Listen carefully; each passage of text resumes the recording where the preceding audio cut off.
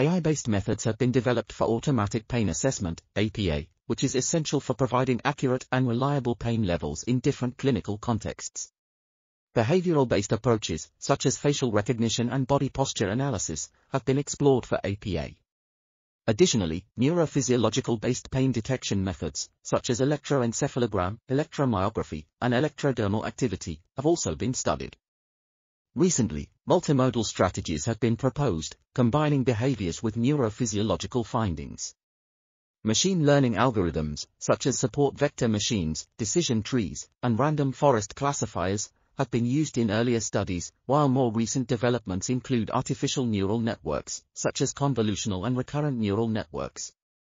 It is important to structure and process robust datasets for use in various settings, including acute and chronic pain conditions.